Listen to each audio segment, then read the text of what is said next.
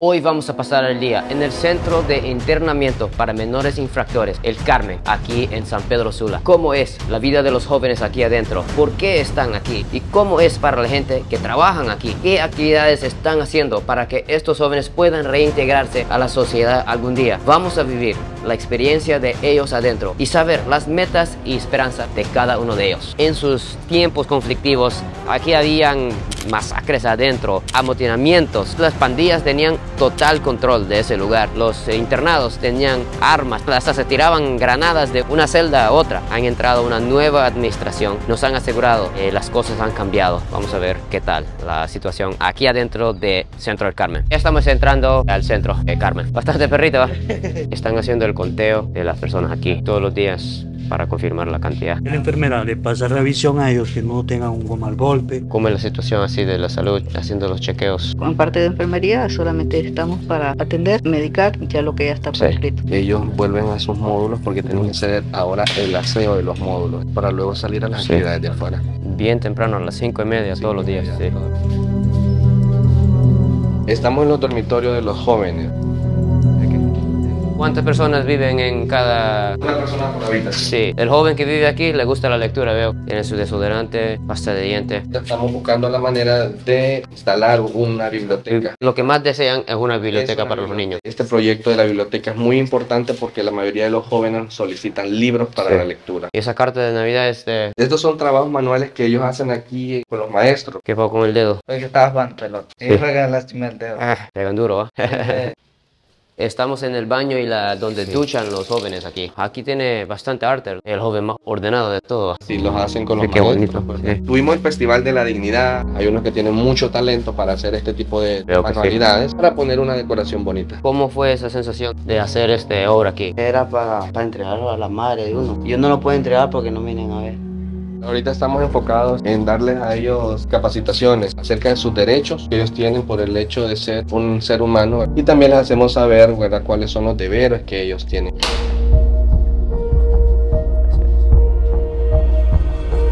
Hay familiares que en lo económico no pueden ellos suplir de las ciertas necesidades. Aquí en el centro se les brinda a ellos un kit. Incluye pasta, cepillos, papel higiénico. Y aquí vive, supongo que es alguien nuevo. Sí. Aquí se ve que bien ordenado, ¿verdad? ¿Desde qué hora ya están haciendo? Cuando nos levantan a las 5 para bañarnos, arreglamos cada quien en la habitación de uno, nos ponemos a hacer los módulos, después salimos a los pasillos. ¿Cuánto tiempo lleva aquí? Ya llevo 1 año y medio. ¿Cuántos años tienes? Tengo 17. Famosos juguetes de... Un campo. Ajá. Aquí Aquí lo dan. agarramos un tajo de árbol, le hacemos un hoyo y le ponemos el clavo que está aquí, como puede ver. ¿Y quién es el mejor de eso? ¿Tú eres el...? Sí. Ah, eres el mejor de entre todos. Sí. ¿Y ese brazalete? Cuénteme. Nosotros aquí también los hacemos. Aquí veo que hay libros, ¿ah? Tiene John Maxwell y todo. Varias Biblias. ¿Cómo consiguió ese libro? Los dibujos me los prestaron. Ah, ¿sí? ¿Ha podido leer unas páginas ya? Sí. ¿Cómo se siente poder pasar los días con libros? Me imagino que habían tiempos que no tenían. Cuando veníamos ingresando, a ver que no teníamos cómo leer un libro, pero ellos siempre llegaban de nosotros, nos prestaban una Biblia, prestaban un libro para que leéramos. ¿Cómo llegó aquí a Yo, Carmen? Bueno, ahí me acusan de violación. ¿Cuál es la meta y sueño que tiene usted con la rehabilitación que está haciendo aquí? Terminar mi estudio, buscar un buen empleo y para ayudar a mi familia, sacar adelante, gracias. ¿Cuánto tiempo en total en Carmen tienes que pasar? Voy a estar 2 años. 2 años en total. Sí. Falta un par de meses. Sí. Temprano se levanta más. 5 horas feo. ¿Y a qué hora se duerme? Temprano a las 5 los encierran y a dormir. ¿Usted cuánto tiempo lleva aquí? 9 meses, mi vida. 9 meses. ¿Y cuánto tiempo más falta? Supuestamente me voy ahorita en marzo. ¿Algún mensaje para su familia? Cuando yo salga aquí, yo la voy a apoyar a mi familia, pues, voy a ir a trabajar honradamente, pues, para que mire mi familia que yo tuve un cambio acá adentro en el Carmen. ¿Cómo era antes y cómo te encuentras ahora? Antes yo andaba haciendo cosas malas y todo. Ahora yo he recapacitado en el Carmen. ¿Qué has logrado aprender aquí en el Carmen? Carpintería, barbería, panadería. ¿Algún mensaje para los jóvenes de afuera que andan en malos caminos, en pandillas, drogas? Que se porten bien, porque no es bueno estar aquí encerrados. Las personas que están aquí son todos del sector norte del país. Vienen de diferentes ciudades dependiendo la necesidad y los oficios que envían los jueces por algún peligro que corran o por pertenecer a alguna mara. En ese caso, pues los mandan a un centro diferente. A nivel nacional hay 4 centros: el Centro Pedagógico del Carmen, el Centro Jalteva, Nuevo Jalteva, y el Centro de Entrenamiento para menores mujeres, adolescentes mujeres. Sí. ¿Y ese perrito es suyo? No, hay No. dos perritos. Ah, Sí, vas entrando, sí. sí. ¿Y la comida de aquí cómo es? Buena. Muchas variadas. Sí, también. ¿Cuánto tiempo llevas aquí? 2 meses y medio. ¿Y cuánto tiempo más? Por lo menos unos 3 meses más. ¿Cómo llegaste aquí? Me trajeron de Copán, vengo. ¿Por pandillas o cuestiones No. así? No.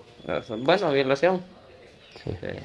Cosas que has logrado aprender aquí en su estadía. Ser respetuoso, todo. ¿Y qué dice de los talleres, tipo de barbería, banistería, todo eso? Todo bien. Sí. Sí, vamos a los talleres de carpintería, Ujú. panadería y clases de orden, todo. ¿Cuál es el sueño y meta que tienes para el futuro en su vida? Ser policía, digamos. ¿A los troles? Sí, quiero ser Sí. policía. ¿Cómo llegó la bandera de Corea aquí? A mí me lo regaló un birro. Ok. Y cuéntame de esas artes. Cuando llegué aquí me lo regalaron. Pero ya han aprendido a hacer manualidades y todo eso. Pero solo de estos, pues. Eso lo hizo. Sí. ¿Qué significa la letra D? El nombre mío. ¿Cuánto tiempo llevas aquí? 2 meses y medio. 2 meses. ¿Y cuánto más te falta? Pues la verdad no sé. Supuestamente Sí. en este mes va a ser una audiencia, pero Audiencia. ¿Cómo llegaste aquí? una mujer los acusó que nosotros le habíamos hecho algo a la guirra, pues todo eso es mentira. ¿Que fue una acusación falsa? Sí, una acusación falsa. ¿Crees que hay muchos jóvenes en situaciones así que son inocentes, pero cómo te sentiste cuando pasó todo eso? Me sentí mal porque la verdad cuando uno no ha hecho nada, pues ¿Cuál es el sueño y meta que tienes para su futuro? ayudar a mis padres, ir a la iglesia. ¿Cuántos años tienes? 14. Tienen toda una vida enfrente, sí.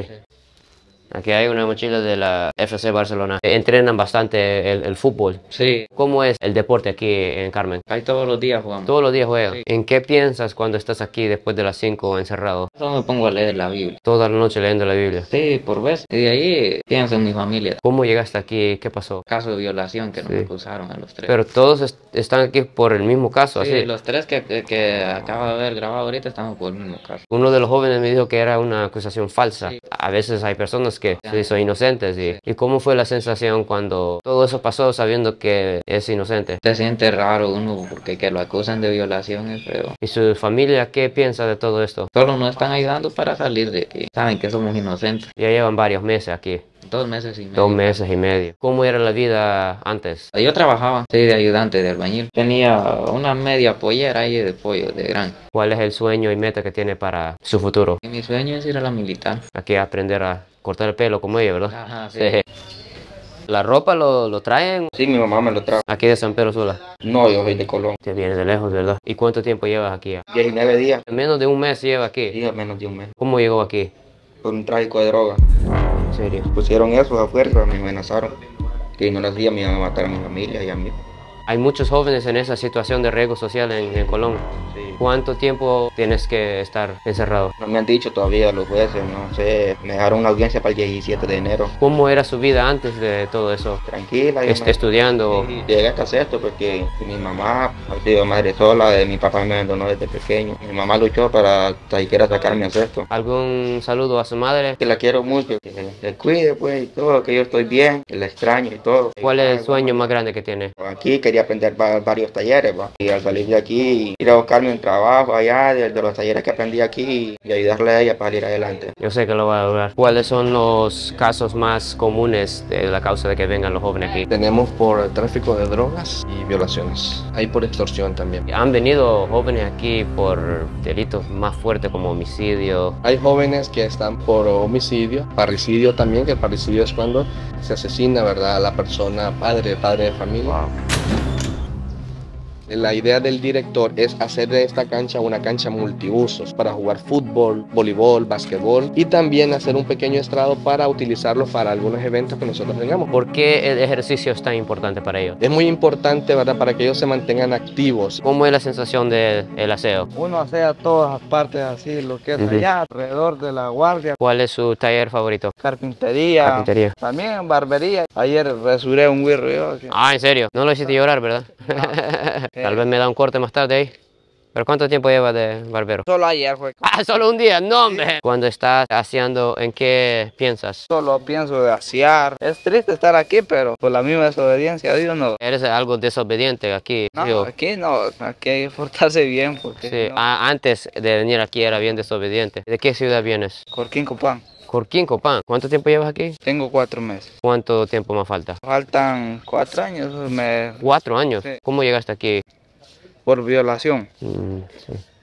¿Cuál es el sueño que tienes para el futuro? Poner un taller como de carpintería, ayudarle a mi familia. Afuera yo no me portaba bien con ellos, no pasaban a casa. ¿Cómo así que comportaba mal con ellos? Les rezongaba cuando ellos me decían una cosa y yo no les hacía caso. ¿Y algún mensaje a los jóvenes afuera que son bien desobedientes, portan mal? Uno por andar desobediente va solo a caminos malos, que aprende malos vicios en la calle. ¿Tenías vicios ya? Toma cigarro, toma agua. ¿Qué es lo más triste de estar aquí? Uno se entristece por lo que no mira a los papás. Si ellos esos informes dicen que el menor ha tenido avances, reciben puntuaciones, entonces el juez, dependiendo la conducta positiva que él vaya teniendo, entonces le puede hacer un cambio de medidas. ¿Cómo bajar la sentencia y todo eso? Correctamente. Estas aulas estaban en total abandono, las lavamos sí porque necesitamos nosotros ya dar aquí lo de laboratorio, taller así de arte, ¿verdad? Porque a muchos muchachos les gusta eso. ¿Cómo cuántas personas trabajan aquí? Por un aproximado de 76 personas. 76 personas. Como los jóvenes tienen que estar custodiados los 24 horas del día, 7 días de la semana, entonces ellos tienen 3 turnos. Cuéntame de la alimentación. Desayuno típico de aquí de Honduras, ¿verdad? Frijoles fritos, sus huevos, embutidos, sus tortillas, a veces sus baleadas también. Ya en el almuerzo, pues su arroz, su carne, ya sea frita, horneada, y estas comidas son sugeridas por un nutricionista, ¿verdad? A vitaminar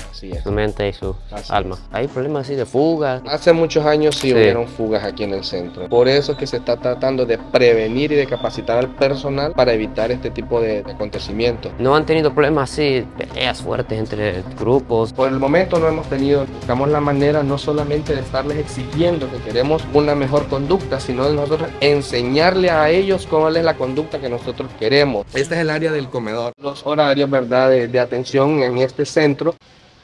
Todo eso tiene que hacer entre 2 personas. Sí, yo agarro el mitad y él agarra la otra mitad y así solo vamos trapeando. ¿Cuánto tiempo llevas haciendo esto? Una semana ya me está tocando aquí hacer porque turnamos en el aseo. Hay unos que están afuera, después se turnan. ¿Cuánto tiempo llevas en total aquí en Carmen? El 27 de enero voy a cumplir 3 meses. 3 meses, sí. Estoy esperando primeramente Dios salir porque no debo nada.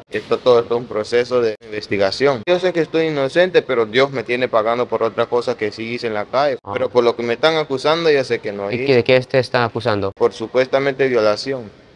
¿Vienes aquí de San Pedro Sula? Soy de Robatán. ¿Y cómo era su vida antes de venir aquí? Iba a la calle a usar droga. ¿Qué tipo de drogas? Marihuana, cocaína, cigarro, bebida. Y si no tuviera el dinero, pues iba a robar. ¿Qué cosas robaba? Dinero, celulares de moda, lo que sea que pueda conseguir dinero por él, pues. ¿Y asalto y todo eso ya? ¿O Asalto también. te enganchaba la gente o cómo pasó? Empezó por las drogas. Como no tenía dinero para conseguirlo, entonces empecé a robar y ahí me empecé a juntar con malas gavillas. ¿Qué edad comenzó las drogas? Desde los 12. ¿Y ahora cuánto tienes? 16. ¿Algún consejo a los jóvenes que quieren andar en la calle, hacer drogas, robar? Que no siguen ese camino porque le parece bonito, pero ya al final ahí sale lo feo. Uno siente intocable, pero ahí llega el día cada quien. Siento como que has podido reflexionar bastante. Yo siempre quería tratar de dejar la droga, pero es más difícil ahí.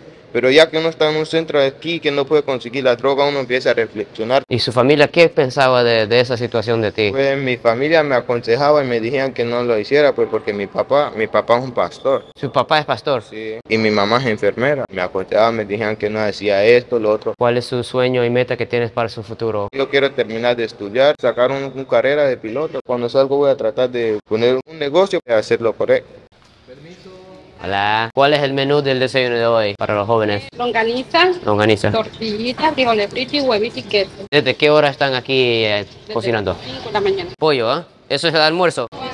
Muy buena comida. ¿Cuáles son los mayores retos para ustedes? El trabajo de nosotros es bastante complicado porque siempre se trata de seguridad. A veces hay turnos de noche también, nocturnos. Sí, correcto, sí, esos correcto. son los más Sí, difíciles. la noche es lo más difícil porque hay que estar más preparado uno con la seguridad. ¿Cuánto tiempo llevas trabajando aquí? Sobre 5 años ya. 5 años. 5 años sí. estoy laborando aquí como custodio Sí. especial. Antes habían más personas aquí. Antes ahí por el 2018 sí había un total de más de 100, más complicado para nosotros. Habían peleas. Más conflicto entre ellos, uno tenía que estar más pendiente. Los menores que están aquí, si su sentencia es muy largo y se cumplen los 18 años, ¿qué pasan con ellos? Si el menor cumplió mayoría de edad, siempre continúa en el centro, porque el cambio de un centro a un centro penitenciario para adultos es demasiado drástico y puede tener repercusiones, y estas repercusiones van a ser negativas. ¿Cómo es la relación relación con los jóvenes y los perritos aquí? Los muchachos les gusta mucho, ¿verdad? Interactuar con los animales. Es una buena terapia, para mí considero así. ¿Cuáles son las sanciones dependiendo en las cosas que hacen aquí? Las infracciones las tenemos nosotros en leves, graves y muy graves. Si la sanción ha sido muy grave, entonces se le aplica una sanción grave. Al menor se puede optar por suspenderle, ¿verdad? Que él pueda practicar un deporte, ¿verdad? Hasta por una semana si la infracción es muy grave. Se le puede mantener aislado hasta por 72 horas, dependiendo lo que diga pues el médico también o el psicólogo. Para mí es muy impactante el niño que lo forzaron a vender droga, los narcos, todo eso. Los utilizan porque por lo general las autoridades no van a hacer una requisa o una revisión a un menor de edad. Lamentablemente al joven lo registraron y le encontraron esta droga y por ese motivo tiene que estar internado en este centro, ¿verdad? Internamiento. ¿Cuántos años lleva aquí, don Marvin? 5 años. ¿Qué son las cosas más complicadas para ustedes de seguridad? Cuando hay amotinamiento a veces complica porque hay diferencias entre jóvenes. Antes habían bastantes amotinamientos. Anteriormente sí, entre más población siempre hay desacuerdos. Bueno, ahorita están yendo a las mesas para desayunar. Por eso pasan bastante tiempo juntos. Ellos han creado un vínculo, ¿verdad? De hermandad, de amistad. Vamos a desayunar también. El desayuno típico aquí de Carmen: pollo frito, queso, frijoles, huevitos y 3 tortillas. ¿Y la baleada cuántas veces? Una vez a la semana. Está muy bueno. ¿Cuál es la mejor comida que dan aquí, su favorito? El pollo. ¿El pollo chuco? Vamos a probar el pollo. Yo nunca he desayunado con pollo frito. Hasta aquí, gracias. Uno de los muchachos me acaba de regalar el guineo que él iba a comer. Muchas gracias. Muy rápido comen, creo que le dan como unos 15 minutos para comer. Ok, ahorita ya estamos en las oficinas del Carmen. Y ese es el área de visitas donde los menores comparten con los familiares que los visitan cada 15 días. ¿Cuál es el reglamento para las visitas? La visita tiene que cumplir con las medidas de seguridad. No tienen permitido ingresar los teléfonos celulares. No se permiten escotes, ropa muy ajustada. Y aquí es donde nosotros manejamos un cuadro estadístico general de todo lo que se maneja, tanto en seguridad, tanto con los menores, aún incluyendo el personal del centro. Sí. Esta es una maqueta general. Nosotros estamos ubicados en medio de la aldea El Carmen. El centro en sí tiene un total de 12 manzanas de terreno. Este es el área que abarca el intermedio, donde están los mayores de 18 años. Vamos a conocer la pulpería aquí de Carmen. ¿Quiénes son los que compran aquí? Menores y el personal que trabaja en el centro. Los menores del centro, el reglamento los autoriza para que ellos puedan recibir 500 lempiras al mes. Ellos no pueden portar dinero en efectivo. El dinero se les administra y de ahí se les van haciendo las deducciones a cada menor de las compras que ellos hacen. ¿Cómo ganan ese dinero ellos? El dinero se lo traen los familiares. Parece que los jóvenes ahora están en unas charlas. Vamos a ver qué tal. Estamos en el paso número 13 porque ya hemos terminado. ¿Puede contarnos en qué están trabajando hoy? Nosotros damos la nueva vida en Cristo. Incluso muchos jóvenes han recibido a Cristo acá dentro del penal. Él es también una de las personas que estuvo en este lugar. ¿En serio? ¿Usted estuvo aquí en Carmen? Directamente en el Carmen no, pero estuve un tiempo en Renaciendo hace unos años 2009. Cuando jugamos fútbol se hacían campeonatos. Mi equipo siempre ha sido los chicos estudiantes del discipulado. ¿Cuánto tiempo para hacer una pulsera? Ahí depende, ya empezando, se llevan todo el día. Eso son pulseras de colores, mejor dicho. ¿Cómo funciona ese proceso? Llevan diamantes y todo esto aquí. Viene uno, le hace primero este nudo. Así termina. ¿Esto es el mismo proceso? Sí. No, este yo lo hago diferente aquí. Ahorita aquí lo tengo que quemar y después este como un candado lo meto aquí. Eso es lo que yo trabajo. ¿Ese corazón a quién dedica? Este le hice para un amigo allá que tengo. Ah, bueno, pensé que ibas a decir una novia o algo, Aquí tiene como una pulsería personalizada con los menores. Reglas de la panadería. Perfecto.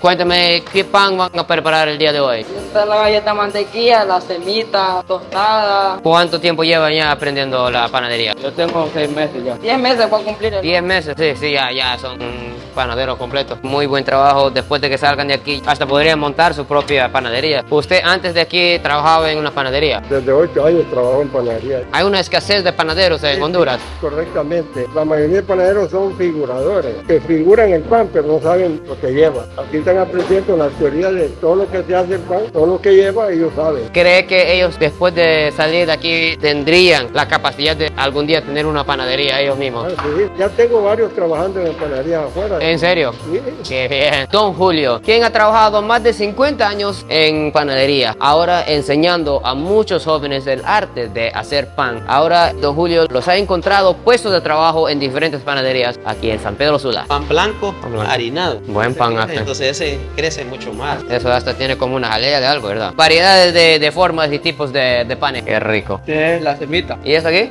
Canelado. Este se llama rosquilla. No, ya va a tener su panadería ya. ¿Y este pan qué es? Son las trenzas. ¿Son dulces también? Sí. Este trae punta de jalea. Wow. Bueno, vamos a probarla.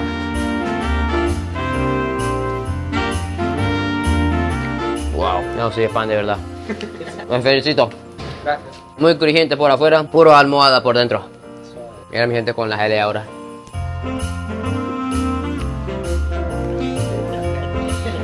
Wow, la famosa trenza, vamos a ver. Wow, es como una dona pero no demasiado dulce, eso me gusta. Con todo ese pan, ¿qué van a hacer, don Julio? Lo compran aquí, pues. La gente de la aldea vienen a comprar aquí. No, vienen de visitas. Las visitas vienen a comprar. Normalmente, ¿a cuánto venden las bolsas? Semitas valen 30 y los demás 20 lempiras. Lo que nos acaba de obsequiar aquí en el Centro Carmen, 4 paquetes de panes que hicieron con mucho amor y esfuerzo los jóvenes de aquí. Para las personas que quieren comprar para apoyar el proyecto aquí, ¿cómo puede comprar los panes? Ahorita nosotros estamos tratando de expandirnos. Con la nueva administración quiere implementar es darles un capital semilla a los jóvenes para que ellos inicien, ¿verdad?, con la preparación y elaboración de estos panes y luego vengan los carros repartidores para que puedan distribuirlos a diferentes aldeas y colonias. Pero en el caso que una persona quiera comprar pan que se elabora acá, puede preguntar en la guardia y nosotros gustosamente le vamos a hacer. Excelente. ¿Cómo era aquí en Carmen en los peores momentos de eso de la influencia de la pandilla aquí adentro? Los internos eran los que decidían qué era lo que iban a hacer. Y una de las áreas donde ellos estaban eran estos módulos que han quedado. ¿Qué años era la situación así? Entre el 2019 y 2018. Hace 3 años aquí prácticamente sí, era un poco complicada la situación. Ellos mandaban a los empleados,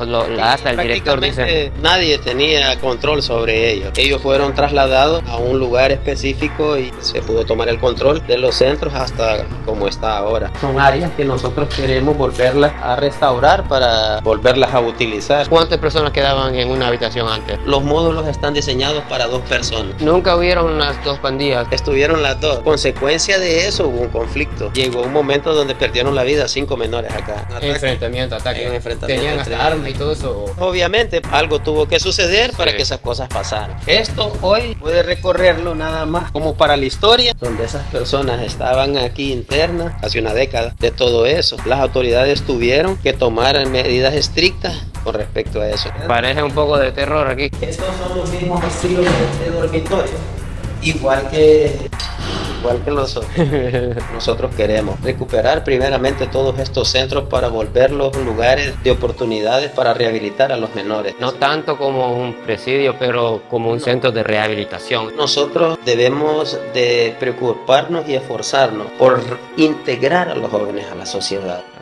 Cuando habían 170 personas aquí de pandillas, ¿cómo era la situación de los guardias? Si ellos les daban permiso, fíjense que quiere hablar el director, quiere hablar el administrador, si el jefe decidía que sí podía hablar con él, pasaba, si no, no pasaba nadie. ¿Estos hoyos, director, qué son? Son disparos. Probablemente sí sean, ¿verdad? De las situaciones que se daban en aquellos tiempos acá, ¿verdad? Todos los que estaban, la mara, por decir así, los mayores, ellos fueron trasladados a una unidad dentro de los cobras. Allá había como un centro. Vuestra tristeza se convertirá en gozo. Triste que hasta Goku convierte en pandillero, ¿verdad?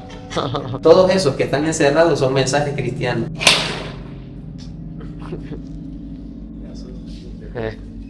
¿Por qué los focos tienen esa caja de metal? En ningún pasillo del módulo existe un foco, ni siquiera la roseta, porque cuando esta gente decidían y planificaban y querían hacer las cosas fuera de lo establecido, arrancaban las rosetas, e incluso arrancaban en la caja donde va el registro de los cables, porque ellos querían que no los vieran cuando ellos estuvieran haciendo sus cosas. Y le damos la vida a otro. se quería suicidarse. No, ya está ahorcado. Pero ¿alguien lo hizo a él o él mismo? No, él solo acababa de ingresar, entonces como la parte médica le daba un tiempo para que él pueda salir, entonces tenía sus días de acá encerrado, nosotros lo encontramos. Wow. Sí, tratamos de ayudarle y lo rescatamos. Pudo rescatarlo. Hay jóvenes que vienen aquí y se rehabilitan, pero hay otros, obviamente, vuelven en los caminos oscuros. Tienen que tomar una decisión en su vida que tiene que cambiar su conducta. Esto no es vida para nadie. Déjeme decirle que menores que han estado acá nos manifiestan que ellos prefieren estar aquí que estar afuera, porque afuera ellos saben que no tienen seguro en la vida. Para los jóvenes que quieren salir de las pandillas, ¿hay manera para hacer eso? Una de las cosas que si ellos le permiten que alguien pueda salirse de la pandilla, si es que va a cambiar completamente. Si es que va a conocer de Dios, si es que va a hacer las cosas bien. Esas son una de las salidas que ellos tienen, pero sí pueden salirse ellos de las pandillas sin ningún problema. Ellos tenían hasta sus perros y todo eso. Eso no. Armas, granadas, todo. Supuestamente ellos tenían. Cuando se amotinaban, ellos se subían. Subían a los techos de los edificios. A los techos de los edificios. Echamos de ver cuando ellos se iban a amotinar porque se tapan la cara. ¿Para escapar o hacer conflicto contra...? No les daba lugar a cosas que eran indebidas, entonces ellos se amotinaban para poderlas conseguir. ¿Cómo era la relación entre los que pertenecían en pandillas y los que no? La relación entre el pandillero de la MS con el de población común era normal. ¿Pero usted en algún momento se sintió como que su vida estaba en peligro? Varias veces. Lo único que teníamos que hacer era evitar. Aquí antes había más de 170 menores infractores. De esa cantidad, más de 50 eran de la pandilla MS. Ya no están, pero en esos tiempos los empleados que trabajaban me cuentan de que ellos tenían total control del Carmen. Los guardias, los empleados no podían ni entrar a estos sectores de su propia institución. Andaban con armas, con granadas, tenían motines, problemas. La situación ha mejorado y tiene un mejor control. Él es el inspector Gutiérrez, el oficial que nos está apoyando a nosotros aquí en la seguridad como centro. Me han contado de la lucha que han tenido aquí en el Carmen. Que siempre pendiente de todo lo que pase. He visto que ha mejorado mucho la situación en el país, en San Pedro Sula, hasta aquí en el Carmen. ¿Cuáles son los factores que han contribuido a esa mejora? Tal vez porque la policía también tenga más presencia en las partes donde antes no había. Antes aquí estaban revueltos todos, tanto los 18 como los MS, entonces eso ponía en peligro. Motines cada rato. Y hasta tenían armas, dicen. Sí, armas, todo. Qué loco que sean esos tiempos. ¿Cómo pensaba en tenerlos en el mismo lugar, verdad? Tal vez no había logística. Hoy usted puede ver, tenemos una cancha de fútbol donde los menores nosotros los traemos en sus tiempos libres. ¿Cree que en esos tiempos los de la MS y 18 jugaban fútbol en contra o juntos o no? No creo. ¿Quiénes jugaban mejor? Usted no sabe. Solo simplemente los de... No sabe quién ganaba ahí. Entonces, ahí difícilmente, yo creo que era un poco imposible que ellos pudieran disfrutar juntos con algo, una actividad. Una actividad donde ellos puedan compartir al mismo tiempo. Le llamamos el hospitalito. ¿Aquí era un hospital, director? No, lo adaptamos a esta cuestión por la cuestión de la pandemia. Por si alguno venía contagiado y toda esa cosa, entonces... durante la pandemia. En esos tiempos, cuando habían bastantes de la MS, ¿ellos tenían así comunicación afuera, así, o cómo es? Hay personas que no son íntegras en su trabajo y facilitan el acceso o el ingreso de ciertos objetos, aparatos o medios de comunicación, ¿verdad? Con este tipo de personas, ya sea bajo amenazas o bajo influencia o bajo el pago. Extorsión. Exacto. Esos muros bien altos, ¿cómo hacían los que fugaban así? Ellos ingeniaban cualquier tipo de estrategia. Una persona que está privada de su libertad, lo primero que piensan, cómo huir de acá. Usted no se imagina la cantidad de monte que aquí había. ¿Y por qué tan mal mantenido era el todo Carmen aquí? Igual me hacía las mismas preguntas. ¿Cómo es posible que habiendo apoyo llegó el centro a alcanzar el nivel que ha alcanzado? Total abandono. Completamente abandonada. ¿Y qué provoca esto? Deteriorándose por la falta de mantenimiento. ¿Para dónde vamos ahorita? Vamos hacia el módulo donde están los mayores de 18 años, que se conoce como el centro intermedio. Veo que antes el muro terminaba a un nivel y se lo tuvieron que levantar. Eso no era un nivel de seguridad que garantizaba que los menores estuvieran aquí internamente. Entonces se decidió levantar un poco más. Wow, mira ese torreón. ¿Puedo subir o peligroso? Seguro. Este botón aquí. Para la lámpara. Le faltó el fusil. La escopeta. Bien alto ese torreón, como que. Pero Qué seguridad aquí, ¿verdad? Qué cerco, fuerte. Mallas de ciclón arriba. Aquí se siente un poquito más como un cárcel, de verdad. Estas son áreas administrativas. Él es el que está estudiando en línea con la universidad. ¿En serio? Ingeniería en electrónica. Ingeniería electrónico. ¿Cuánto tiempo lleva aquí? 1 año y 9 meses. Estaba en el colegio en ese momento. Afuera terminé el colegio. Afuera había terminado el colegio. Sí. Llegó aquí hace un poco, logró comenzar clases. ¿Cómo hizo eso para poder estudiar la universidad aquí? Un buen comportamiento y que me apoyaron bastante del personal del centro también para poder lograr mis metas. ¿Cuál es la meta, sueño que tiene para su futuro? Graduarme y tener mi propio empleo. Ya lo tenía de afuera, que era un negocio de venta de celulares. ¿Qué te trajo aquí? Interés familiar. Una persona solo porque quería dinero mío me acusó con cosas falsas y como no le di dinero, me quería acusar solo por sacarme dinero. Y inventó todo y se suicidó. ¿Y te sentenció por todo eso? Que me acusaron y sin pruebas. ¿Y cuánto tiempo 4 más? 4 años me sancionaron. 4 años. Y el problema es que cuando ya se me acaben las clases en línea tengo que ir en presencial y como ya no voy a poder ir a presencial si no salgo aquí rápido. ¿Usted cree que hay más jóvenes en otros centros así que son inocentes? Hay varias personas que caen aquí siempre por intereses familiares. ¿Propia familia? Propia familia. ¿Cómo recuerdas la primera noche que pasaste aquí en Carmen? Fue difícil realmente porque estaba acostumbrado a estar siempre con mi familia en las noches y compartir siempre tiempo con ellos. Al estar aquí solo encerrado entre 4 paredes. Y con personas de pandillas y todo eso también. Yo sé que va a lograr sus sueños, ¿sí? ¿Cuánto tiempo más falta en la universidad? 3 años. 3 años, ¿eh? Adelante, va con los estudios, ¿sí? ¿Qué te hace sentir en su corazón viendo el caso del muchacho? Es inspirador ver una persona que aparte de estar privado de su libertad, no tiene su familia a su alrededor, pero eso no quiere decir que lo que está a nuestro alcance como apoyo, facilitárselo a él para que él siga superándose en esa etapa de la vida. Este sector de Carmen es nuevo. Fue después de los masacres, motines, ya necesitaban una medida nueva para prevenir eso. Por eso construyeron esto. Ese fue el objetivo, aislarlos a los mayores de 18 años para que ellos estén en una área exclusiva. ¿Cómo funciona esto? Cuando el metal suena, entonces es que usted llega... Métaselas a la bolsa, ching. De un área social. ¿Y esto, director? Son juegos los que ¿Cómo hacen. se juegan aquí? Tiempo sí, incluso tenemos una pizarra para recibir sus clases acá también. ¿Cuál es la capacidad máxima de...? Hay una capacidad todavía para unos 20 menores más en esta área. Cámaras de seguridad. No arman peleas, cosas así como... Bueno, de vez en cuando. De vez en cuando, usted sí. sabe que siempre hay malestar entre ellos. ¿Cómo apartan? No se han dado situaciones graves. Ellos saben de que ellos están aquí bajo un reglamento disciplinario al cual ellos deben de someterse. Que no me lo va a encerrar ahí, ¿verdad? Mira los dibujos que tiene aquí. Pero esta sección está en uso ahorita todo. Aquí hay para 4 personas. Pero ¿las personas tienen colchonetas o no? Es que estas están vacías. Donde hay menores, hay colchonetas. Hay colchonetas. Aquí mismo se bañan y aquí está el... hacen todas sus necesidades. Entonces aquí eran de la otra pandilla 18. Este es un dormitorio de uno. Ah, sí, colchoneta. Y siempre con la Biblia. Mira. Aquí dice, esperanza en que Jehová dará redención. Vamos a dejarlo en esta página. Capacidad máxima de ese edificio son como unos 30, 40 personas. Por ahí. Ya aquí es un área donde están los menores. Bueno. Ellos están en el área de recreación. ¿Quién hizo eso? Ellos. Ustedes lo hacen, en serio. Vamos a tener que hacerle una chivo y llama ahí como, sí, como recuerdo. Sí, son bien bonitos. ¿Quién hizo eso? Un amigo ahí. Sí, se ve más difícil de esta manera. Somos balones aquí. ¿No tienen balón para jugar? Tenemos aquí. Me acaba de regalar ese bracelete elaborado aquí. Tenemos menores de Santa Rosa, tenemos menores de Olancho. ¿Ustedes dos viven juntos? No, yo aquí vivo yo solo. Cada persona tiene su habitación. Gracias, ¿usted lo hizo? Sí. Tengo unas aquí, pero hay que quemarlas. ¿Cómo así quemarlas? Así como está esa de las puntas. También lleves esta. En serio, gracias. Normalmente, ¿qué hacen con estos? ¿Los venden o los...? Alguna gente las compran. Sí. Solo esas tengo y no que les regalara a los demás. ¿Cuánto tiempo para hacer uno de esos? Como en 3 horas.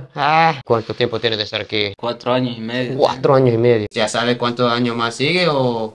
Solo nos faltan 6 meses ya. 6 meses más. ¿Cuál es el sueño y meta que tienes al salir para su futuro? Esperanza de hacer algo bien. Tengo unas hermanas en Estados Unidos y de repente me quieren llevar para allá. Puede ser que tenga buena vida más adelante. Gracias a ellas vivo un poco bien acá, ¿no? Ellas me ayudan. ¿Qué es la más difícil para ti estando aquí? Es difícil porque la comida que le dan acá es poca, ¿no? A manera de sostenerlo siempre, ¿no? Antes no era tan flaco entonces. Sí, estos días me han dicho que me he puesto bastante gordito, ¿no? Pero sí, era más delgado. Hay personas que portan bien aquí, otros que se portan mal y dan sanciones. Si uno se porta mal, lo sancionan. Le quitan recreación, taller. Talleres no me han quitado. Lo que me han quitado sí a veces es recreación. Yo soy consciente que me he portado. Sí, pelea así. Pelea solo una vez nomás he tenido. ¿Cómo era su vida antes de eso? Trabajando en los montes. Aquí en San Pedro Sula. No, allá en Ceiba. ¿Qué te trajo aquí? ¿Qué pasó en su vida? Tuve un problema con mi papá y mi papá de repente se rebeló mucho pues y me quería matar, ¿no? Y nos peleamos y yo lo maté. Sí, hombre, por eso estoy aquí. Tengo gran problema con la familia de mi papá, pero ya por parte de mi mamá, no, todo bien. Yo miro que tiene bastantes tatuajes. ¿Esos son de algún grupo o es cualquier cosa o cómo es? No pertenezco a nada. ¿Y la cruz qué significa? Con una decisión pues de repente llevar a mi papá, pues lo llevo siempre en el corazón. Me iba a poner el nombre de él, nada más que no fue con buena tinta y me la hice aquí adentro. Ahorita estaba pidiendo al director de que me ayude a mandar a borrar. A quitar los tatuajes. El encierro me tenía muy preocupado, me manché demasiado. ¿Algún consejo a un joven que tal vez puede cometer un error? Si alguien de repente lo quiere ver en el error, uno mejor quedarse callado. Ya uno viene a pasar acá momentos duros pues en las cárceles. Tuve mis vicios y por eso a mi hermano me... ¿Vicios? Solo fumaba marihuana, bebía. ¿Y ahora cuántos años tienes tú? 21. 21. Pero yo sé que Dios tiene propósito para ti, sí. Fuerte. Y muchas gracias, sí. Yo miro esta habitación bien ordenado. Una de las cosas que se les inculca a ellos, mantener un orden en su dormitorio. ¿Puede explicarnos de esto? Uno empieza de aquí con el color de cuerdas que uno quiera, el color que le guste. Por ejemplo, el verde, el rojo, así. ¿Cuántos al día logras hacer? 2, 3 al día. ¿Puede contarme sobre los libros que tienes? Cuando yo llegué aquí no podía leer. ¿Cuántos años tenías cuando llegaste? Tenía 21. ¿Y ahora tiene cuántos? 22. 22. ¿Y aquí te enseñaron a...? Me enseñaron, correcto. Me gusta más leer que hacer pulseras ahora. ¿Cómo era su vida antes afuera? ¿Nunca estudió? Sí, tuve el estudio y todo, pero era necio. No me gustaba, no le ponía interés. Cuando dice que eras necio, ¿era como rebelde o como rebelde? En la escuela, con la familia, los amigos, todo? Me salía de las clases. ¿Qué te trajo aquí? ¿Qué pasó? Me acusaron de un delito, pero el delito yo no lo hice, lo hizo alguien con que yo caminaba con él. Como dicen que chor y consentidor pagan. Para mí ha sido una buena experiencia. Y mañana que uno salga afuera, va a ir a buscar lo bueno. ¿Cuánto tiempo más aquí? A mí me dieron 4 años. 4 años y medio. Ya llevo 1 año y 4 meses de estar aquí. Falta bastante. Falta. O sea, la persona con quien andabas mató a alguien o... Sí, correcto. ¿Y tú andabas con él en ese momento? En el momento no, pero como yo caminaba con él. ¿En serio? Sí. ¿Cuál es la meta y sueño que tienes ya después de salir de aquí? Tener un hogar, formar una familia, trabajar. ¿Ese tatuaje qué significa? Solo un corazón nomás de amor. ¿Quiénes son eso en la foto? Mi pareja. ¿Tiene hijos y pareja? Piensa mucho en ella aquí. Sí, hay ratos que me pongo a pensar, pero ahí tengo el recuerdo. Hay veces que los vienen a visitar. ¿Cuántos minutos dan cuando visitas? De las 8 hasta las 3 de la tarde. Todo el día. ¿Todo el día? Todo el día. ¿Se siente como 1 minuto ese día? Se siente como 1 segundo. 1 segundo. Yo voy de Colón. Colón. Y hasta acá, el buen jalón. Pero viene ella. Eso es amor verdadero. Tengo mi madre también que me apoya. ¿Piensas bastante en su madre? Siempre. Por andar con personas equivocadas, uno termina pagando las consecuencias. Gracias por compartir esa historia. Aquí es el comedor. ¿Creo que me pueden enseñar cómo se juega esto? 4 tengo. ¿Y ahora? Doble 6 sale. Así. Segundo, doble, así como está el doble 6. Tiene que esperar que pongan una cada uno. Tiene que poner este otro, el doble. Así. Así doblado. Hay 7 de estas. ¿Quién es el mejor de dominó aquí en todo? El pana. El pana. Así. Y quien termina todo gana primero. Sí. Como usted no tiene 3, entonces usted tiene que ir paso. Paso. Como usted está firme con esto, miren, usted tiene que jugar con esto. Paso yo. Le preparaste vos ahí. No, es que no mira que como él tiene el último 5. Tiene el 5. Él ganó. Ellos ganan. Creo que esos son buenos. Voy yo. 4. Eso. Sí, y con un doble gané el compañero.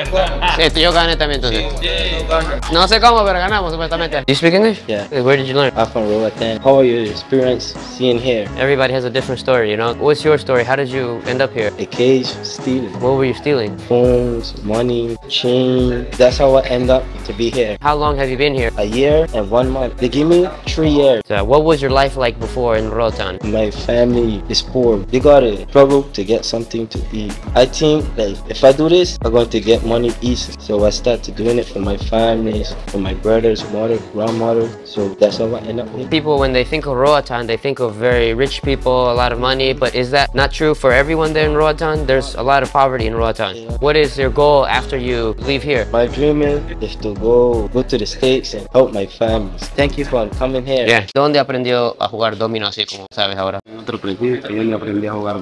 ¿Cómo hizo para llegar de un presidio aquí a Carmen? Cuando era más menor estuve preso aquí en 2018, salí y anduve afuera, pero siempre estaba con un trabajo comunitario y no terminé mi trabajo y con ese tiempo también empecé a dedicar a vender marihuana y con el tiempo me agarraron los policías y me llevaron para el presidio de mayor y estuve 2 años, 15 días. Ahí en 2019 salí a 2021 del presidio de mayor y entrando en 2022 me volvieron a traer de aquí de vuelta. ¿Ahora cuántos años tienes? Tengo 24 años. 24 años. Cuando era chaval caminaba así en tonteras. Pero en pandillas y cosas así. Todo eso me pasó. Todo, drogas. Probado de todo. ¿Qué drogas has probado? Piedra, cocaína, marihuana y estaba por perder mi vida. Me iban a matar y todo. Hombre, asaltaba. Asaltaba a la gente. Eso de todo. Ha matado. ¿Cuántas personas? 2.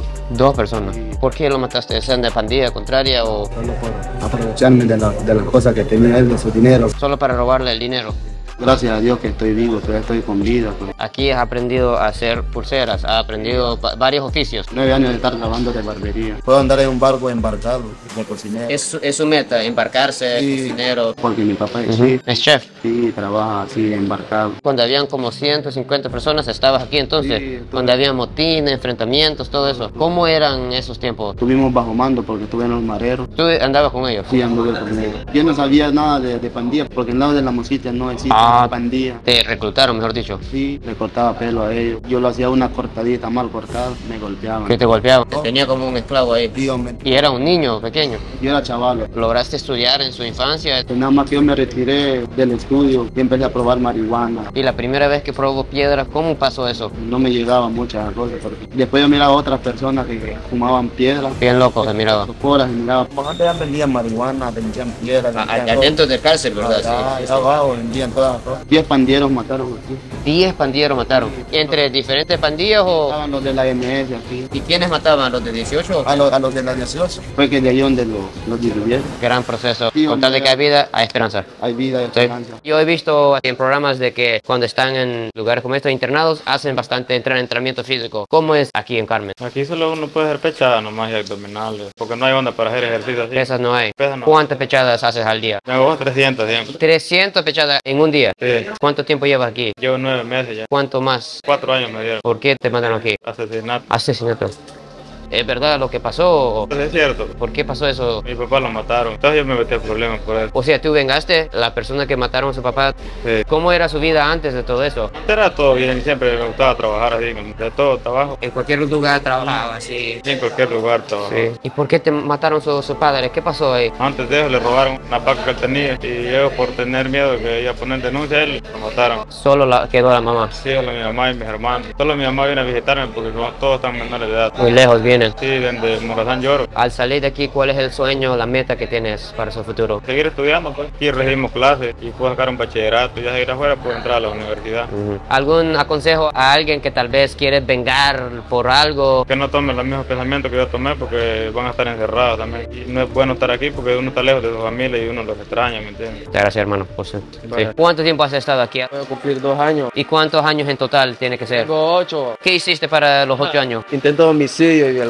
¿Pero intentaste matar a alguien? No. ¿O es mentira todo eso o qué? Mentira. ¿Y por qué te acusaron de tantas cosas entonces? Porque supuestamente yo agarré una güira a la fuerza. El intento de homicidio fue que un muchacho vino y se me tiró borracho, pues. Y yo hice pues lo que... O sea, le golpeaste y todo eso. ¿Y cómo era su vida antes de estar aquí? No le hacía caso a mi familia. Mi mamá me dejó solo y mi papá me tiró a la calle. Mi abuela también. Y conocí el tipo de las drogas, ¿me entiendes? ¿Qué drogas conociste? La marihuana, la cocaína, la piedra. Todo eso. Solo fumé marihuana y inhalé poco. ¿Desde qué edad comenzaste con las drogas? Desde los 7 años. ¿Cuál es el sueño y meta que tienes después de salir de aquí? Mi meta es ir a jugar fútbol y estar con mi madre. Gran historia, sí. Ahorita vamos al módulo donde están las personas que pertenecen en pandillas. Los tienen separados con la gente común. ¿Lo conoces a él? Al ver la cara de la persona que estaba en el otro lado de las barras de hierro, Me quedé sin palabras. Era uno de los 28 jóvenes que había crecido en mi hogar de niños. Un niño que en un tiempo me decía, papá.